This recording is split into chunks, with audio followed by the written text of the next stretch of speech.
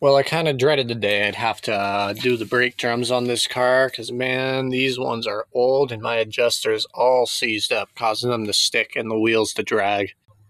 And of course, on the back of this, if you can't see, those are E-Torx bolts holding this wheel cylinder in, which I can't get a bit into because of this motherfucker right here, which causes me to have to remove these nuts, remove this, pull this up and out of the way, just get the wheel cylinder off after I get all this shit out of here.